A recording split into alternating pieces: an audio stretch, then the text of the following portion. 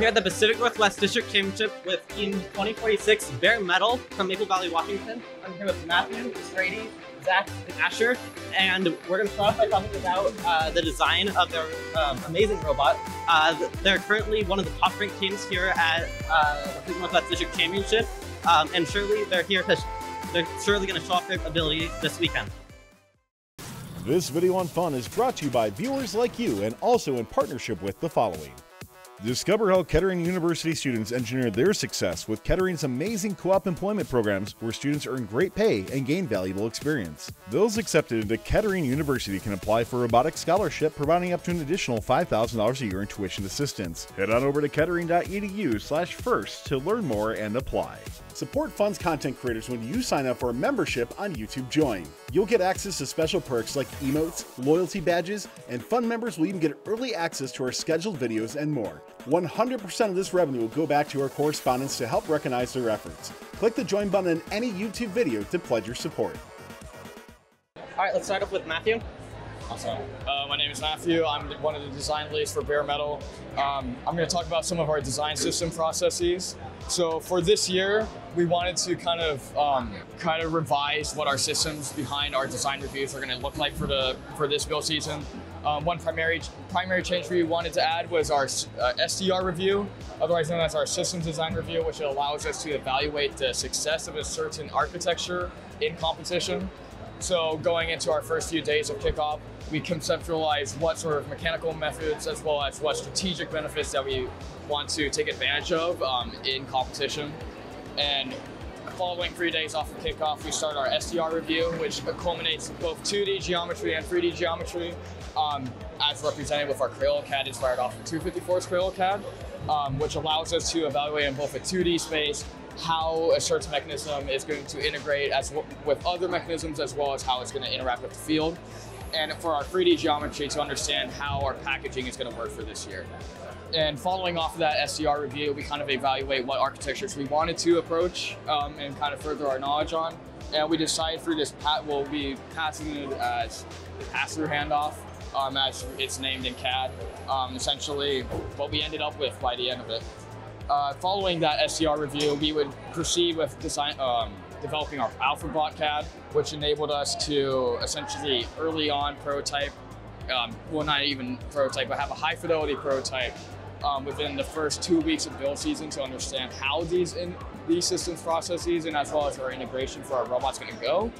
And by the end of week 2, early into week 3, we were able to develop a full AlphaBot, which in CAD as well as fully assembled, wired, and fabricated, which essentially gave our programming team extra step up in terms of when they got a robot, which can actually start to establish our code base.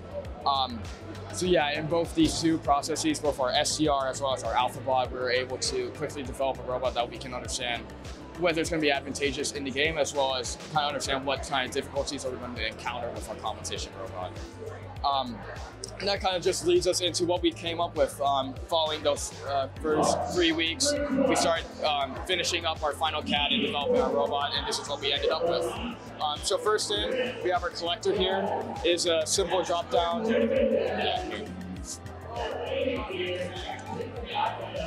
Simple drop-down collector, which has 4 rollers here, 2 pinching, which has it's a touch it, own it mentality, where as soon as you feed a node in, goes straight into our index rollers for our shooter.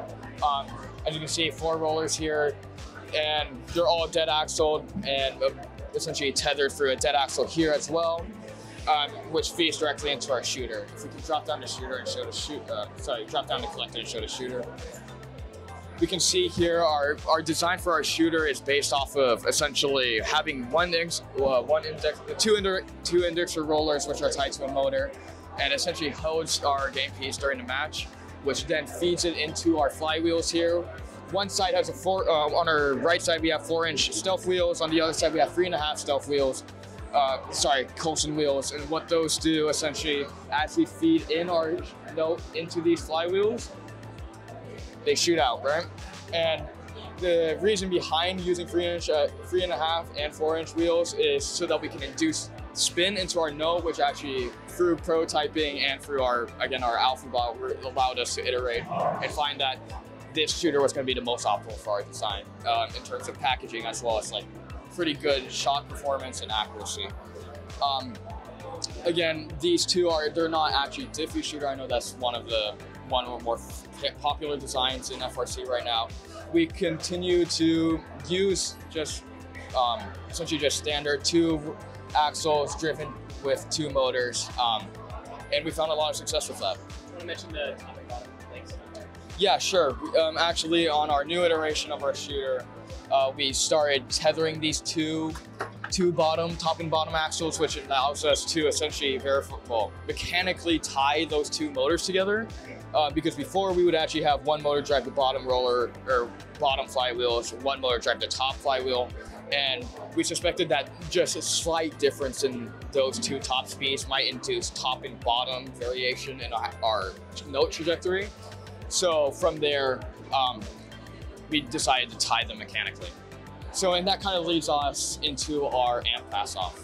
So yeah, I'll be talking about the amp arm. My name is Brady Hogue. I am the bare metal president and former CAD lead. So if you want to go ahead, the whole idea behind the amp arm is we wanted something that we could score into the amp as well as the trap with.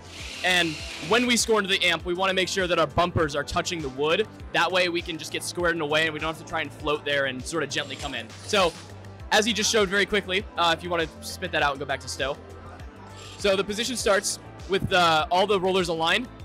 And then if you want to feed another note through, the amp arm will quickly rotate 180 degrees to feed the note through the 2 rollers. And then it comes right up into the scoring position for us to score down to the amp. To touch more physically what this is, it's 2 500X axles covered in a surgical rubber. And with that, we are able to get a really strong compression. And the note really only comes out when it's driven. It's very rigid. The actual design of the amp arm is we have one motor that drives the wrist position, and we wanted to make sure that we're not driving it on one side. So in our gearbox, we have a axle that on the first stage of the gearbox that runs all the way along the bottom. That way the left and right are mechanically linked, so we're not getting any skew as we come up. And so that gets driven through these 2 number 35 chains, through this sprocket here to get our rotation. Can we hit the main breaker, please, just so I can? Thank you. So that allows this movement right here. And then for the wrist itself, it's driven on either side. And so this side right here is the rotation of the wrist, and that's done through 2 belts going through the tube. So 1 belt there, 1 belt through there. And this pulley right here is a billet piece that is connected to the amp arm through a counterboard of the exact geometry. I believe we have a spare if we could show that. So it comes into there, and so we're getting torque transformation not through the axle, but through the plate. And so just like this. And what that enables us to do is we can use this axle as what we call a zombie axle. So it's both live and dead. It's live on this side because it's able to, or I guess it's a dead axle on this side because it's able to rotate around itself. But then on this side, it drives straight through the axle. So same belts as the other side, except that's what powers the rotation in this case. And then a couple extra things is the reason we wanted to do this is so that we could have the lowest amount of inertia possible for our amp arm. That way our PID loop can be very tight. And then we also added this yellow bar across the front. This is really just to strengthen up this whole system and to make it more rigid. Also, it helps the driver see which orientation it is in case there's an issue. So, like I said, this scores in the amp as well as the trap. These are our 2 shootouts right here. And so at our bottommost position, if we didn't have anything bracing against the bottom, we would simply backflip. So to prevent that, we have 2 tubes on constant force springs that are tied to these climbers, so that when these climbers come up, a latch releases and they both shoot out automatically. And both of these climbers are independently driven on a belted gearbox. And so as they come up, the chain falls into these little hooks right there, and we make sure that the chain is in by basically pushing it back down and forcing the chain to be in this position. From which point, both of the climber arms, or the climber towers, come down as this guy comes up and scores us in the trap. One thing we also knew is that with our architecture, the wiring and packaging was going to be a nightmare. However, we were able to cleverly come around that by doing underside wiring, and we have Asher to talk about that.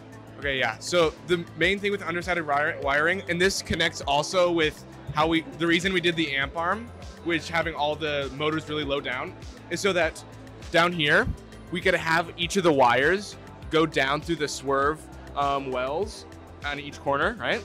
And then go through a routing system that was designed by me and another designer to route them to the PDH, which is located right here, and to the Rio, which is right here. So just a quick tracing of how, and we just to preface this, we daisy chain all our CAN systems off of, we do a canivore for the drive system to make sure that if anything happens to the Rio, then the canivore is still running, and also to make sure that the that system is the fastest, most reliable.